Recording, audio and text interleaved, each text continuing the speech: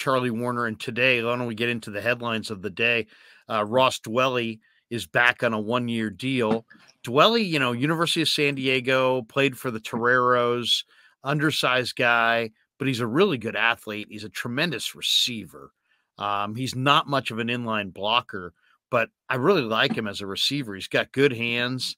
He's a special teamer for the most part, but this guy, he's a good football player, I think, as a receiver. And in an era where you're using the tight ends out in the pattern more, I'd like to have, one really good receiver outside of Kittle. So you got Kittle, you got Charlie Warner, you got Dwelley, and we'll see. I think they probably almost for sure hit this either most likely in the draft. But a lot of people were calling for Austin Hooper.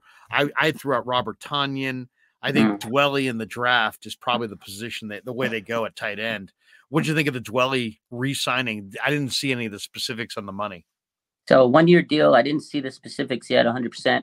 I don't think they have that out yet. But I like Dwelley. He's a good pass catching receiver. He didn't get used a lot last year. He's been on the team now. This is going to be his 6th year. Solid veteran. Him and Kittle are boys. I would have loved to have Robert Tonyan, actually. Me and you think alike in that. I was pushing for Tonyan because I think they need another pass catching guy. Kittle's going to be 30.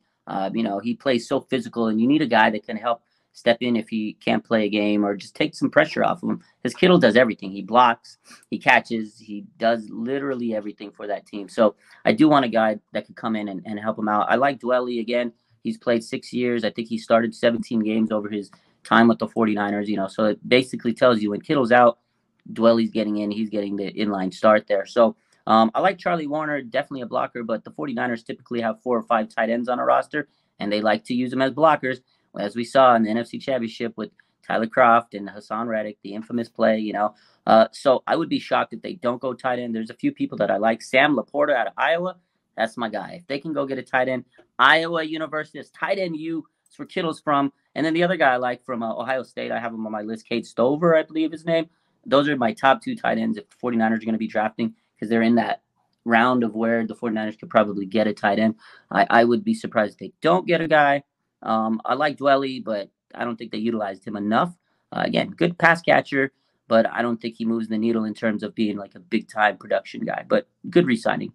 Yeah, I mean, you want to have some continuity in your football team, and this guy, hardworking guy, athletic tight end, not really a strong inline blocker, but you want to have some. I think they look at that room and say they're going to go into the draft and take. I wouldn't be surprised if they took 2 tight ends. I mean, they like to utilize the tight end.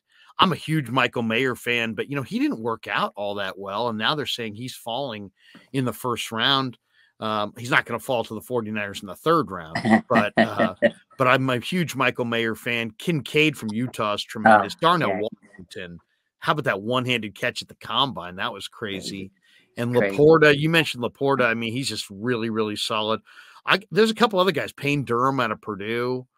Kuntz, the gigantic 6'8" guy from Old Dominion. Oh, yeah. Luke Musgrave, that guy. He's a stud, yes, man. Luke Musgrave's a great athlete. Yeah. Schoonmaker, the Michigan tight ends, is a force. So there's a bunch of guys. And then, as far as movement tight end, you got that Stanford wide receiver, Elijah Higgins, who goes 235 and worked out great. He might be a phenomenal day 3, movement tight end.